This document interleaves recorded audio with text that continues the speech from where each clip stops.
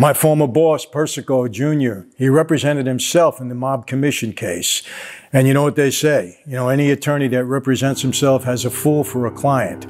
End result, conviction, 100-year prison sentence.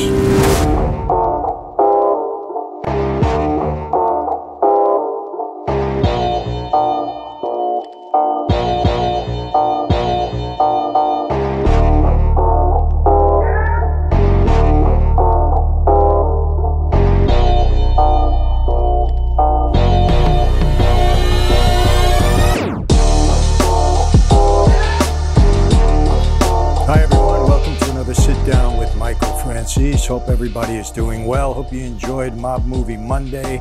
Got a lot of good comments from the movie Bugsy. If you haven't seen it, go back and watch it. It was a good one. And I told you last week when we did the 50 biggest mob bosses, the Fortune magazine article, that I was going to take, a few of those guys. There were about 25 on the list that I either knew or had some kind of personal involvement with. And I told you I would take each one of them and kind of do, my perspective, my story on them. And today I'm going to start with Carmine Persico. Now, he was number 6 on the list, which was obviously wrong. They had him behind Jerry Lang, who is actually his underboss. So again, referring back to that list, I told you, as far as I'm concerned, it wasn't an accurate list at all. Sold a lot of magazines, but it wasn't accurate. People that should have been on the list weren't on the list. People that were on the list, if were real, were not rated the right way. A whole bunch of things like that. But anyway, it was a good article if you enjoy that kind of stuff. But, talking about Persico, obviously very personal to me. He was my boss. And I had a good relationship with him for the most part. And the problem with Persico is that even though he was the family boss, my boss, throughout my whole tenure in that life, even from the time I was a recruit, I was only with him 2 years because he was always in and out of prison. So my relationship with him really was from, I think he was released in 78, latter part of 78, early 79, something like that. And he went back in 1981. So it was actually 2 years, almost 3 years that he was on the street that I interacted with him. And I liked him. I liked Persico. And people ask me, was he a good boss? I think he would have been a good boss had he been able to stay out, be on the street, and, run the family unobstructed from all the things that he had to deal with. Now, obviously, everybody in that life that has a high profile, especially the bosses at that time, are going to be scrutinized all the time. So he would have had that. But in his case, it was even more intensified. Just to go back a little bit, I'm not going to go through his history. Look, you can go on Wikipedia and read some stuff about these guys. I'm not going to get into all of that. But he was a powerful guy. You know that his nicknames were the Snake. He didn't like it. I never addressed him that way.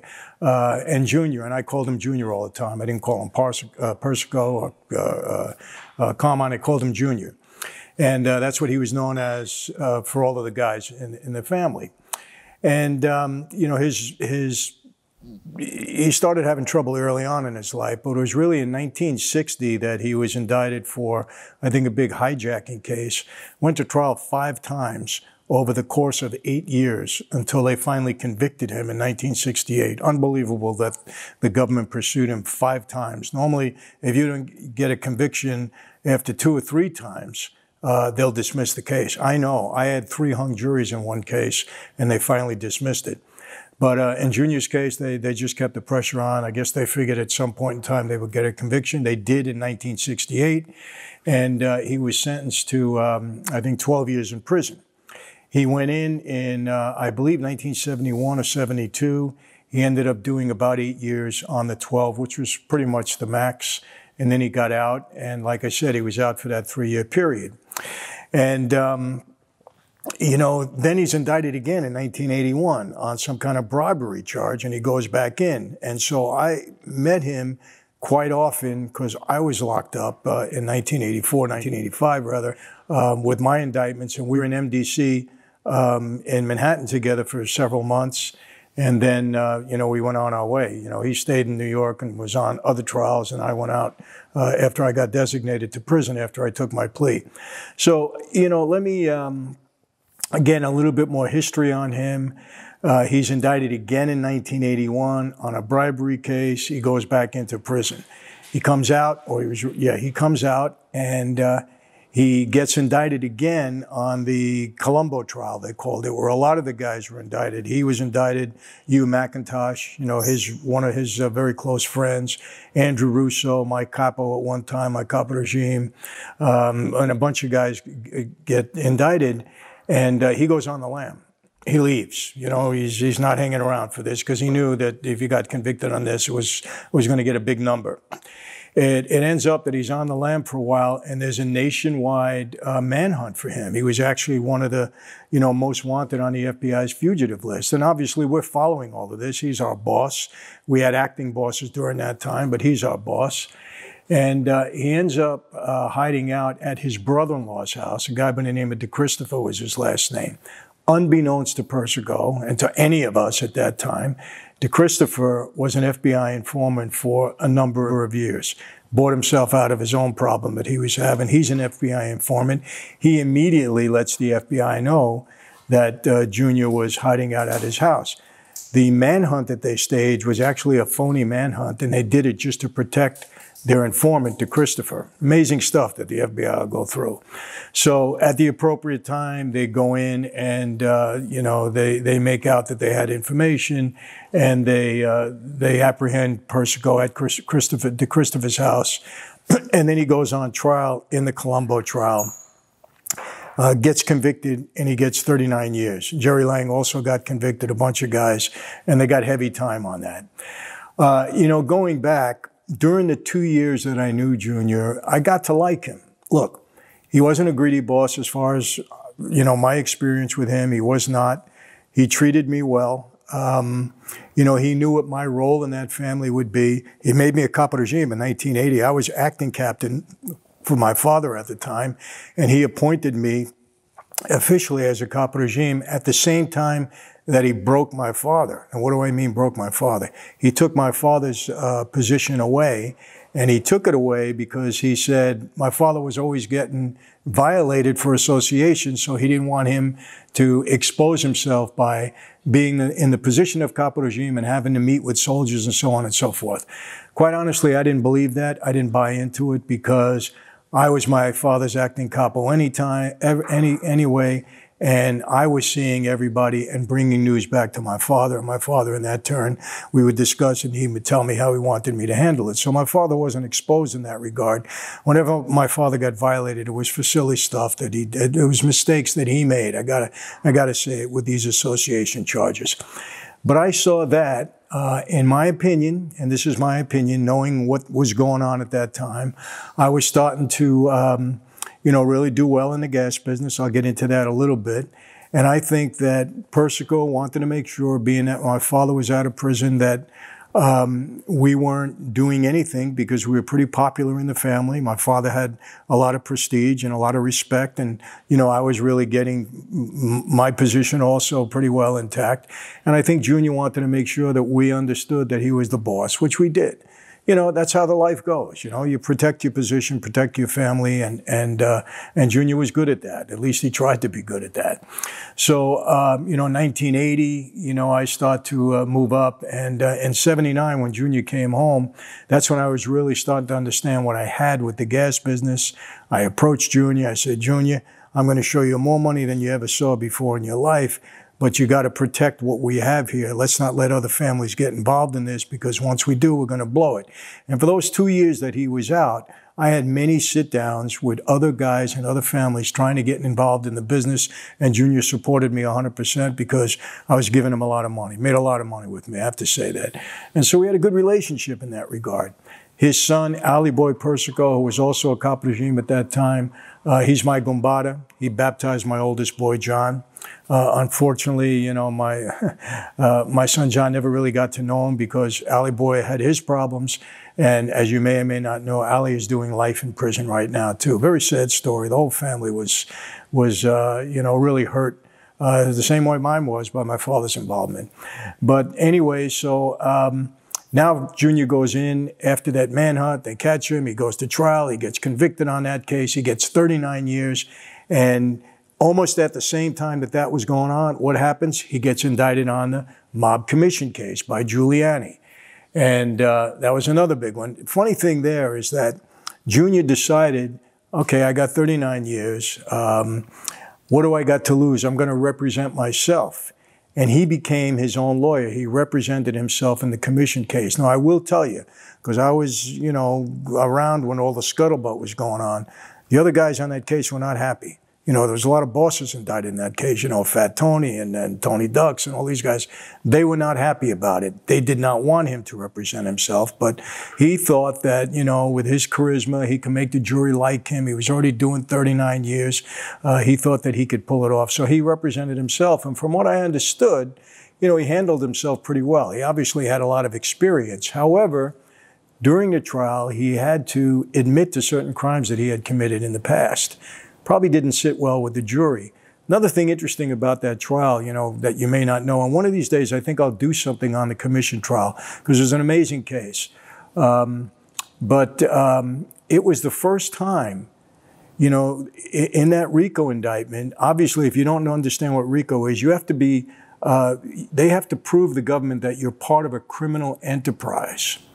The lawyers in the case told all the defendants, because of these wiretaps that were terrible, because of the informants, because of the bugging devices, especially the one in Sally Avellino's car with Tony Ducks that they had so much information on there.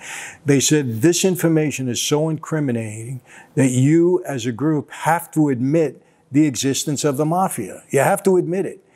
But our defense is going to be, just because you're a member of the mafia, it doesn't mean that you committed the crimes that you're alleged to have committed. And that's what they had to do in the case. They had to defend it like that. So this was the first time in open court that the defendants on trial admitted that they were part of the mafia. You know, it was a landmark thing that happened there. And Persico representing himself and said, yeah, I'm the boss of the Colombo family. I had to say it. So a lot of stuff came out at that trial, people. You know, this is why I say more stuff has come out on bugs and wiretaps and informants. You know, I told you about the Gotti case where they had over 2,000 hours of tape-recorded conversations with, you know, Ruggiero and Gotti and a whole bunch of guys. So much information came out on all of these things. You know, unfortunately, we didn't keep up with the times. We didn't know. I mean, you know, I'll be honest with you. I was never really caught on incriminating information on any bugs or wiretaps. I attribute that to my father early on, putting it in my head. Michael, you know, be careful. Look at the phone as a cop. He used to tell me, the phone is a cop. He said, be careful what you say. I think I told you at one point in time when we were in our house, you know, my dad, when he wanted to talk to me, he would take me in the bathroom. He would turn the faucets on, flush the toilet, and we would lean our heads into the faucet so that when he can tell me something, he'd whisper, and no bugging devices could pick it up. That's how careful he was. Later on in his life, he got a little bit careless. Things were said that, you know, unfortunately, informants and my brother John, who was bugged, they got my dad in some, you know, with some incriminating information. But he put that in my head early on. And I'll be honest, I still don't like the telephone. I don't like to talk on the phone. It's just how I am. It's been ingrained in me. But so they go to trial in the commission case, and you know, there's a saying out there: a lawyer that represents himself has a fool for a client. And even though I understood that the judge even, you know, complimented Persico and said, you did a great job, you're a smart guy, too bad you haven't put your resources into the legitimate world, you probably would have done very well, which I agree, he was a smart guy. He ended up getting convicted on all counts, and he got 100 years, like every one of the other guys. And there's only one guy that got 40 years on that case, and that was Bruno, and he's on that list also, Indelicato. He got 40 years. He's out now, 74 years old, living his life, from what I understand. But that's what happened. Now, you know, while he's in jail, in order to maintain, Persico that is, in order to maintain control of the family, he obviously has to leave an acting boss like he's had to do for so many years. We first had Tom DeBella, then we had his brother Ali, then we had his son Ali Boy. I mean, he had a whole succession of acting bosses to try to maintain control of the family, people that, you know, hopefully could visit him and he can talk to them and communicate and they can run the family business. Very, very difficult, especially with all the pressure that was on the Colombos all the time. So long story short, without getting through it, into it too deeply, Vic Orena, who was a cop regime and who had Ali Boy's old crew. I knew Vic very well, knew him since I was a kid. He's older than me. He leaves Vic Orena as his acting boss and gave him a lot of authority. I mean, he even allowed Vic Orena to make people, bring them into a family, which is something you don't normally do. But he gave him a lot of authority. He trusted him. As time goes on, Vic Orena gets disgusted with being told what to do by Persico. So he now has the idea that, you know what, I'm not just a placeholder for his son, because when Ali Boy came out, he was supposed to take over and Orena would be the underboss. He said, no, I don't want that. I want to be the boss. Happens, right? And so he starts to put a coup together to try to take over the family. Junior finds out about it. I remember at the time, you know, I'm not going to get into my whole involvement at that time, or non-involvement, I should say, but I was certainly called upon to go back. Family goes to war. Goes to war. And by the way, I know this for a fact, Junior did not like Gotti at all, and Gotti didn't like Junior. I had a run-in with Gotti over the gas business. Guess who his accomplice was in the run-in? They tried to take over something that I had, Vic Orena. He and Gotti were close. Gotti was one of the guys that were encouraging Orena to take over the family. And so that wasn't going to happen. Persico finds out about it. He puts an immediate contract on Orena. We go to war. And that's been the history of the Colombo family. We're always in one war or the other. As a matter of fact, you know, that war lasted for, 4 years. Orena gets convicted. He gets, 100 years. I think he got 300 years back to back. He's in jail now for life. Persico never got out, obviously. He did maintain control of the family, though.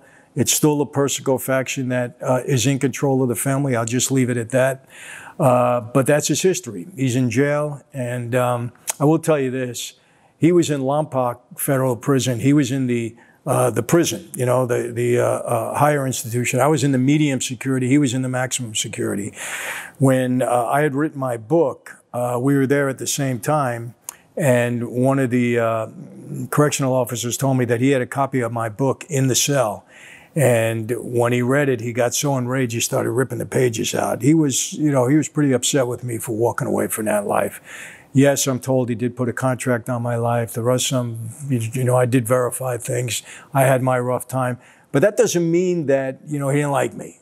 Junior liked me and I liked him. But look, when you walk away from that life, there's consequences. I understood it. The same way, when the FBI told me, hey, your father went along with the contract.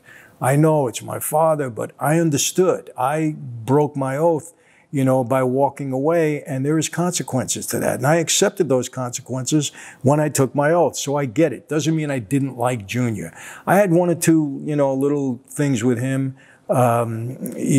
during my time. But, like I said, things happen in that life. You got to understand it. When you accept, membership in that life, it goes with certain things, and you realize if you violate, omerta, you violate your oath, that there are consequences. So I did that. I accepted it. The good thing, I patched things up with my dad, to a degree. I mean, there was still some feelings there. I'm not going to get into that. It's personal, me and my father. But, we patched it up, and I held no resentment, really, for Junior. I honestly didn't. Sadly enough, he did die in prison March of last year. And he was never getting out. He was in his 80s. But that was kind of it. And, I got to say this.